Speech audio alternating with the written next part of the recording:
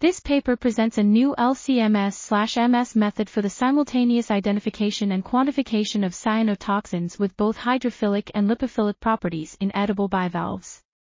The method includes 17 cyanotoxins comprising 13 microcystins, MCs, Nodularin, NOD, Anatoxin A, ATXA, homoanatoxin, HATX, and cylindrospermopsin, CWIN. The method was validated using spiked mussel samples in the quantification range of 3.12 to 200 μg/kg. The method showed limitations for MCLF, R2 equals 0.94, MCLA, R2 less than or equal to 0.98, and MCLW, R2 less than or equal to 0.98.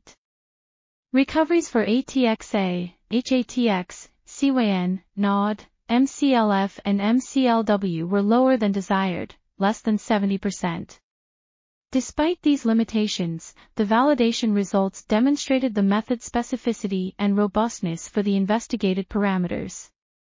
This article was authored by Julio, César, España, Amórtegui, Heidi, Pekar, Mark, Dennis, Chico, Retrato, and others.